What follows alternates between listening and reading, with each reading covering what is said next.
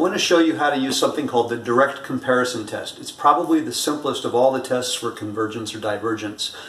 So let's start by assuming we know the behavior of a particular series. We know that it's infinite.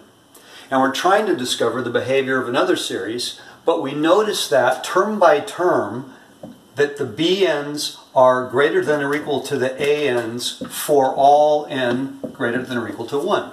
Meaning term by term these are bigger. So now if I said every term is bigger and we're going to add them up, then that would lead to the sum of the bn's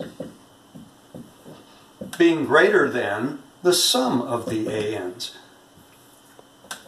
But because these were already infinite, this sum will be infinite. So think of it this way.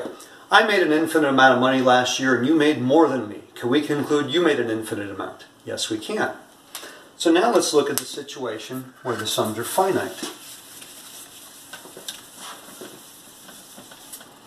So now let's consider that we know that we have a particular sum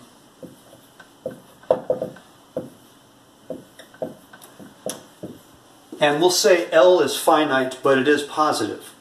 Now I have another series, let's call it again Bn,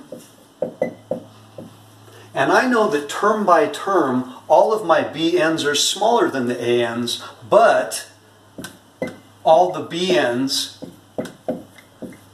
are non-negative. So term by term they're smaller but still positive. If this is the case, then again we can conclude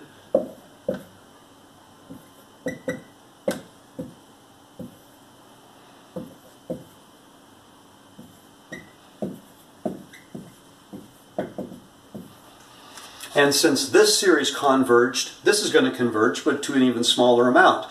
So it would be like saying, last year I made a finite amount of money, you made less than me, but it was still a positive amount of money. Then we can conclude that you made a finite amount of money. Now look on Canvas for the notes that are posted. I did several examples of this. Look under direct comparison test.